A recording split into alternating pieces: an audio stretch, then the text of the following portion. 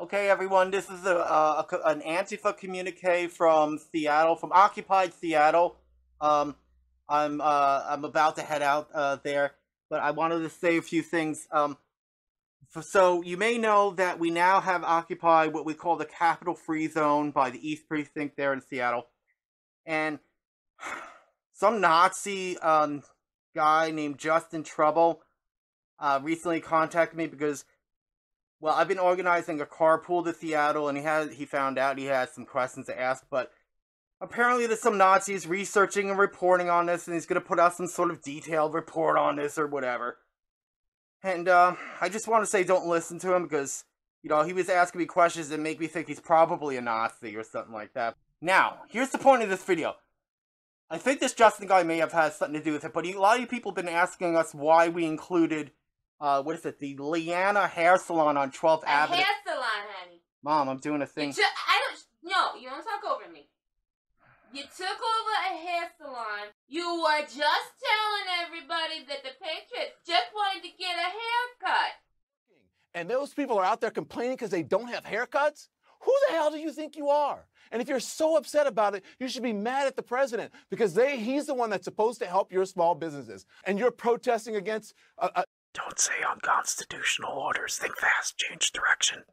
You're slapping the faces of the people who are the healthcare workers who put their lives on the line every day because you want a haircut and saying, I want to get back to work. I want my liberty.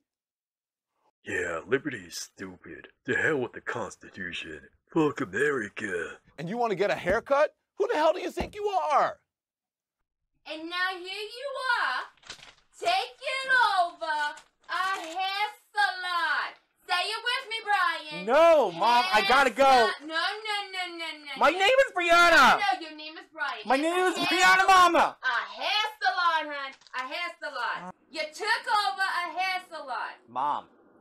All right? What about this whole, 6 feet, you can't gather? You've been giving me and your father and your grandmother shit for all these months about we can't do this, your father can't work, all these things. And here you are. There's not 6 feet. That damn t-shirt on your face sure as hell ain't gonna keep nothing out. Yeah. With 6 feet. For months you're killing us with that. Months. Okay, Mom, listen. I said I would put gas in your car, and I'm gonna put gas in your car. I gotta go now, okay? No. You ain't going nowhere. You hear me? The only reason you stop throwing your tantrum right now. You knock it off or I'll cancel Christmas. You want me to cancel Christmas again? No. All right. Now listen here. That's what it is. That's what it is. What? I got you now. What? You took over the hair salon. All right? You took over the hair salon because you think you're going to change your identity? Well, you think you're going to dye your hair, Brian? Brian! Mom! Your face is still the same face, Brian. I can't. Your eyes are still the same eyes, Brian. You don't think I'm going to put a new picture of you with your new freaking Mom, hair? I can't stop the camera. You gotta stop. You're not taking my car. Mom. In fact, you're grounded. You hear me? No. You're grounded. If you do not stop making those noises that only God himself can hear, you'll never be in my car again. You hear me? You will ride the bus. You're gonna break the windows. Stop it. Mom, didn't you see the thing that I emailed you? It's like 10,000 healthcare advocates saying that it's okay to protest for this stuff, even though it's not okay to protest to open the government back up. Healthcare advocate. Yeah, it says right here that what the right-wingers are protesting against. Does that mean doctors? Listen, they say that it's dangerous for the right-wingers to gather, but it's okay for us. So it doesn't mean doctors? I don't know, Mom. It says, like, health advocates. Advocate. You know what advocate means? Bullshitter.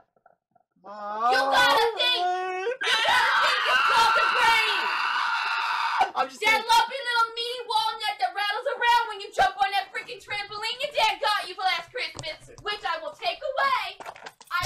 You take my car, call the cops. I'm taking the car. You hear me? Mom? I will kick you out of my basement.